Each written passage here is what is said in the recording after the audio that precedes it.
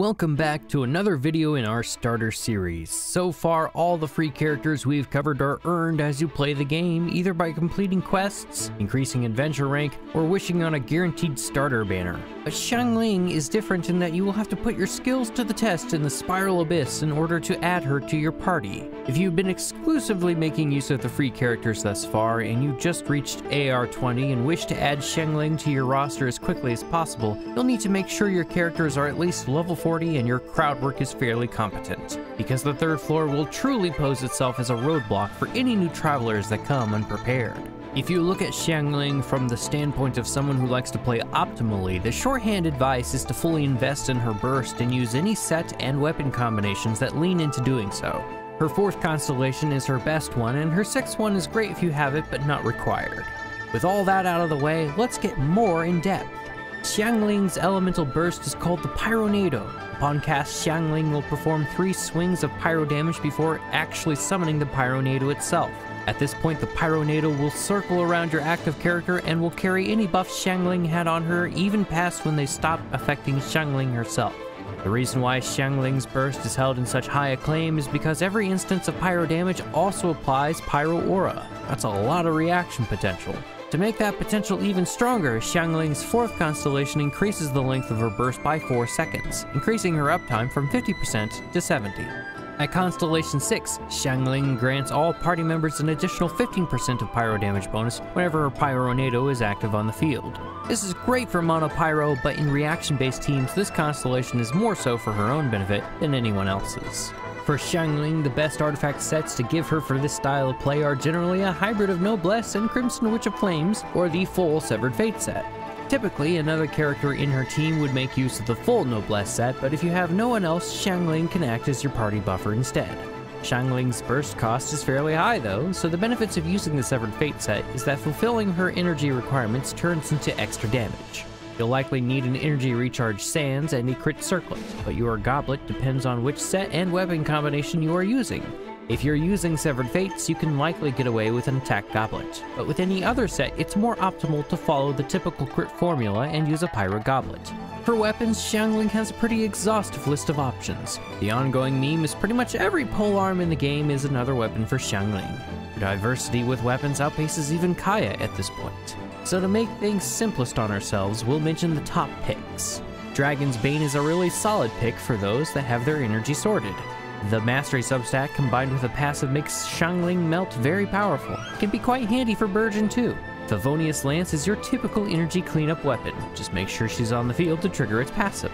Crit rate can be increased with the Battle Pass Deathmatch or the White Tassel, a polearm you can find in chests around Liyue. Sadly, the crit damage Blackcliff pole from the Paimon shop isn't as good a candidate for her Beyonded substat. This is because the passive that grants attack doesn't trigger until you defeat enemies, and the Pyronado, her largest source of damage, doesn't benefit from stat improvements after cast. Her best free-to-play option would likely be the Catch. It provides energy recharge, and its passive improves the damage and crit rate of your elemental burst. If no one else is using it, this is a very solid option for Xiangling. And for those of you that have it and would like to spoil Xiangling at the expense of making an Archon cry, you can always give her the Engulfing Lightning. The Engulfing Lightning ensures that any investment in energy recharge is paid forward with an attack buff. So if you've got this weapon, you can likely change that attack goblet in your Severed Fate set back to Pyro. Its services will no longer be required. Of the weapons above, only the last 2 are limited in their availability. The Engulfing Lightning for obvious reasons of being a limited series weapon, and the Catch is only accessible after arriving in Inazuma and catching a large assortment of fish, and one of them is a very special kind of fish, only found in one of the worst places imaginable. So for early AR, the first 4 mentions will make do. As for early game sets, focus on energy recharge. Exile and Scholar combinations are very much appreciated. Even the use of Berserker has its place if you want to experiment a little. Now with the obligatory discussion of Xiangling's burst out of the way, the remainder of this video will talk about other aspects of Xiangling's utility. So let's talk about Guoba. Xiangling's elemental skill summons the stove guy. A cute panda-like creature named Guoba, and he carries all of Xiangling's current stats for the duration of his stay. Guoba carries a red-hot chili pepper on him that he periodically takes a bite from before scorching the enemy with a cone-shaped fire blast in front of him. This fire blast gains an extended reach after reaching Xiangling's first Ascension passive. This blast happens a total of 4 times, and each instance deals pyro damage as well as applies pyro aura. Provided Guoba hits an enemy each time, he will provide a total of 4 energy particles for Xiangling. It's not bad, but it happens over a rather extended period of time. Still, Guoba acts as a source of off-field damage, and he has a few fun interactions with any animal units you may have as well. The most prominent of which is that he can be carried away by the Traveler's elemental burst and create a fiery tornado. So while Guoba on his own isn't a hefty surge of damage, he does have some damage utility. With Xiangling's first constellation, enemies hit by Guoba's fire breath have their pyro resistance lowered by 15%. This is a great boon for the entire team's pyro damage, and the damage boost would well outpace a generic damage bonus with the same written percentage. Of course, it has a greater, more noticeable effect against single targets as opposed to large mobs of enemies. After reaching Xiangling's 4th ascension, when Guoba has had his fill, he leaves behind a chili pepper that can be picked up from the field. Doing so will provide a personal buff of 10% attack for that particular character. A rather nice parting gift if I do say so myself. With all that utility that Guoba brings, the builds for Xianglings won't change, but their damage will be improved even if you leave them at talent level 1. If you really want to break the build mold, then we'll need to cover Infused Xiangling. This part of the video is reserved exclusively for anyone who prefers to go against the grain and take a leaf from Xiangling's book and go rogue and experimental. This isn't to say it's not viable, but it's the lesser used part of her abilities, and I am referring, of course, to her basic attack string. I mean, physical Xiangling is a thing, but if you want to embrace her basic attack talent without nerfing her pyro damage, there is a way, but it requires a path that many consider to be unnatural. This method will take a step further, a step that can never be unstepped, a step that cannot be taken back even if you scream to the heavens and offer up all your life savings, a step that cannot be taken lightly, a step so horrendous that people are cowering under desks right now at the sheer thought of even mentioning it. C6ing Bennett. So if you don't know, Bennett creates a large ring of fire. A character that stands in it gains a flat attack buff.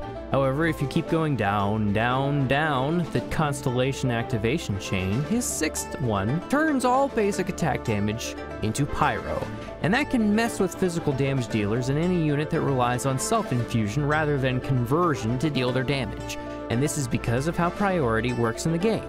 In short, this is a method for those of you who do not care about the consequences, or have already maxed Bennett's constellation previously without knowing the side effects. Again, big disclaimer, public opinion says you should not do this, and doing so is something you cannot undo. But if you are absolutely 100% certain and want to see some off-meta madness, then let's keep going.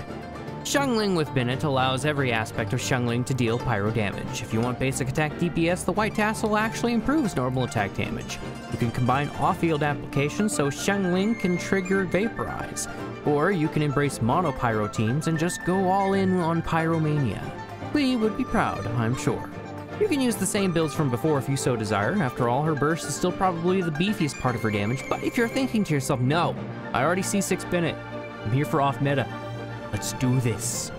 Alrighty then. We'll need an attack percent Sans, a pyro goblet, and a crit circlet. We can go full martial artist set for lower AR, or combine it with either Berserker or Crimson Witch. At higher AR, we can make better use of the Gladiator's Finale. For mono pyro, we can go all in with Lava Walker. And for those of you that say no, basic attack damage must be higher, you can satisfy your urges with the Echoes of an Offering set. The instances of damage will be higher than that of the Gladiators, but I do think Gladiators has more consistency. However, Xiangling's attack speed is very high. She'll likely be triggering the Echo's passive more often than not, unless her ping is also super high. If it's green, nice and clean. If it's red, Gladiators instead. With the knowledge that has been granted to you, you will be one of the few Xiangling mains that actively use her combo attack Doufu. And for this, you will catch sight of the ever-elusive second constellation, Oil Meets Fire. When an enemy is hit by the 5th strike of Xiangling's basic attack combo, they are given the Implode status. After a short period, the status will erupt and deal AoE pyro damage from the afflicted enemy.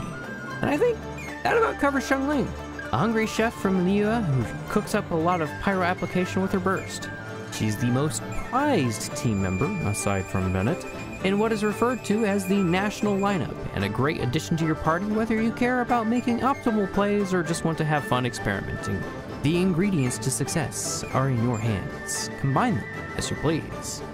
So that's enough out of me. Thank you very much for watching. I'll see you in the next video, so until then, stay tuned.